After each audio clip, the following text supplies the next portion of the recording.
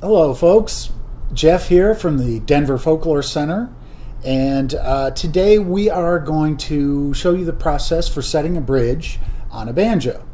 A banjo, as well as a mandolin, has a movable or floating bridge, and so it's just held down by the string tension.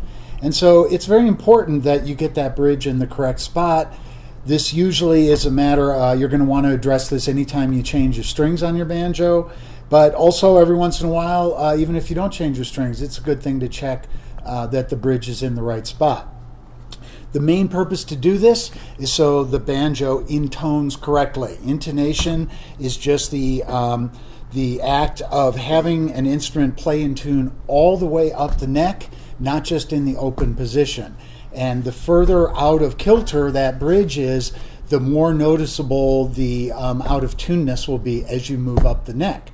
So that's what we're going to be working on today, and I'll try to give you some pointers, and it's really quite a simple process. There's no way to really screw it up. You just might not get it perfectly right, but everything's reversible. So let's get to it, okay? Okay, so let's get down to the nuts and bolts of setting that bridge. What we have here is a nice gold tone banjo, and that bridge is in the wrong spot. How do I know this? Because I just moved it into the wrong spot. So we can place it in the correct spot. The first thing we're going to do is I want to explain a concept to some of you folks who might not know this concept, and it's called the harmonic on a banjo. For you folks who know what a harmonic is, bear with me for a brief period, and we'll get to, we'll move down the road a little bit.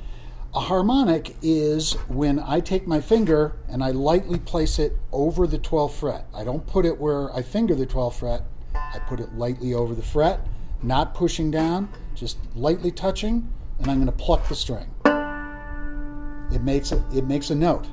And that note is a perfect octave of this string of the open string. So if I play it open, that's the note. A harmonic is one octave higher. And what's happening right there is this string, when you use a harmonic, is vibrating in a perfect half right now. So if you could see it in slow motion, it would be a sine wave, reverse sine wave, right over the 12th fret, going like this, that, this, that. And so there's our harmonic. Very big difference than when I push down. This is the fretted note, and we're going to use that as, we're going to use those two notes to see where that bridge should be. Okay, here's the concept.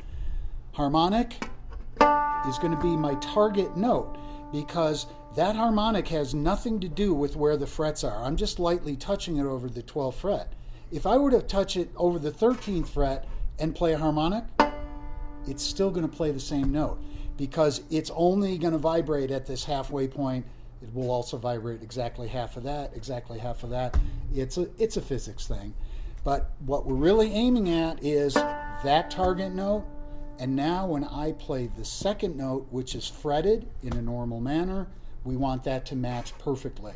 That note is a little bit flat compared to this note. Harmonic, or the target, here's our fretted note.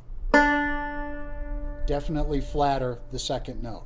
Okay, that fretted note, let's remember when I'm fretting, I can't really mash down on this with all my weight. I want to use just about as much force as I would use if I were playing this instrument in a normal manner. So no fair leaning into it like this. You're just going to get it down to a nice pressure.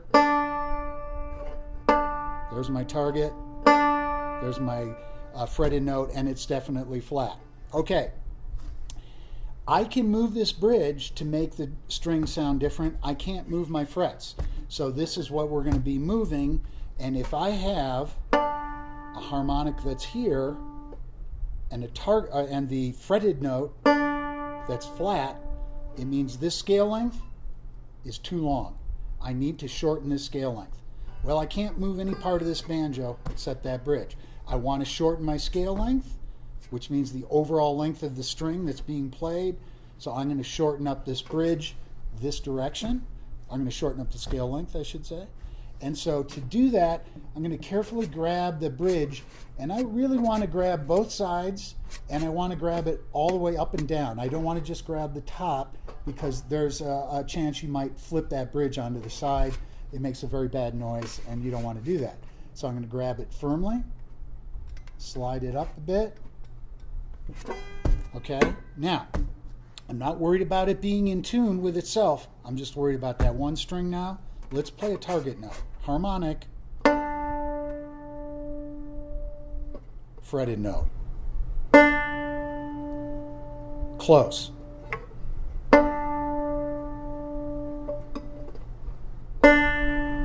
I hear it as still just a little bit flat. I'm going to move that a little bit more, grab it firmly, and just wiggle it up a little. Banjo bridges are quite easy to move because they're on a slick surface.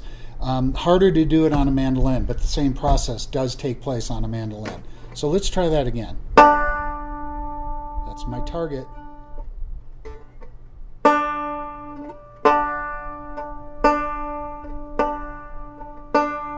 Pretty darn close right now. I'm not going to worry about if it's off just a tiny bit, because I still want to do the exact same process on this first string. So let's do that next. So we're going to do the first string. This is also a D, and I'm going to use the same process. I'm going to use a harmonic, then I'm going to fret it. I wanted to point out, you might have noticed that after I play each of these notes, I'm dampening the strings. I don't want all these overtones ringing. I want to hear each note clearly and fresh. So here's my harmonic. Stop the strings. Here's my fretted note.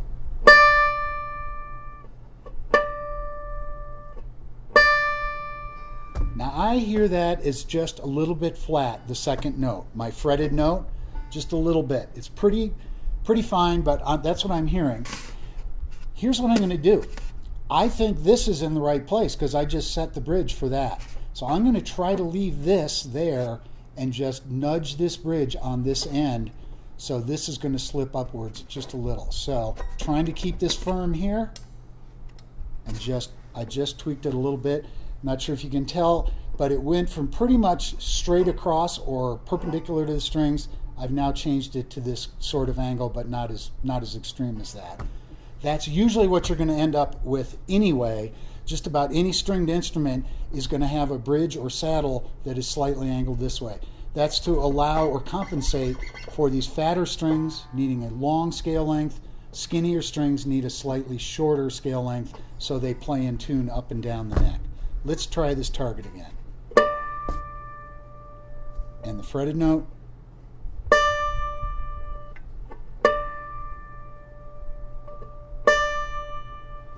I'm pretty happy with that.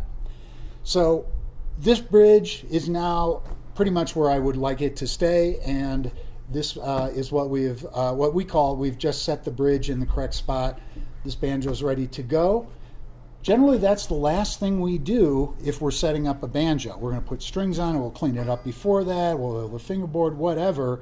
But you don't really want to monkey with this if you're going to play around with the strings now, or if you're going to put it in a different tuning or whatever. So now I have the bridge where I want it, and this banjo is ready to go, except I would tune all the strings now. Notice I didn't even have to be in tune at all. Like, I don't even know how close this was to a perfect D.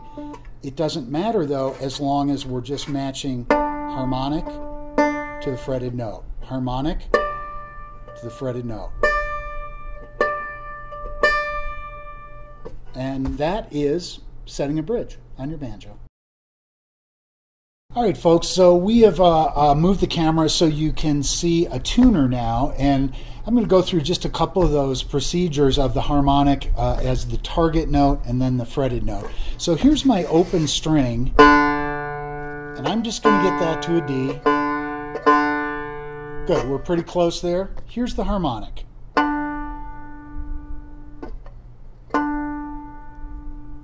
So we're real close to D, maybe a hair sharp. That's okay though. And now here's my fretted note. Notice that's flatter than my target note. Here's the harmonic. Here's the fretted note. Definitely flat. So you can use a tuner as a visual aid for sure. And what we're really doing is we are trying to match those notes exactly. So what I'm going to do is very quickly move that bridge forward because I need to shorten the scale length. So it was flat, so I need to make it sharp or shorten. Let me play a harmonic. Where's that going to be? Notice how we're sharper now. That's okay. I want to match that with my fretted note. Ooh, pretty close. Let me do it again. Harmonic. Fretted note. So we're just about there, and that is how you can use a tuner to augment your ear. But you know, it is a very good practice for your ear training to try to use your ear first and see just how close you are between matching those notes as a harmonic and as a target note. All right, folks, thanks so much for watching this video. That's how you set the bridge on your banjo. If you notice here, it's a little bit difficult to tell, but that bridge is slightly angled. On the treble side, it's going to be a little bit shorter. It's going to be a little longer on that side. So the basic idea is you're going to end up with something of your bridge is going to be something like that. If it's angled like that, you probably want to go through the procedure again. I really appreciate you watching, and I hope this was helpful. Thanks.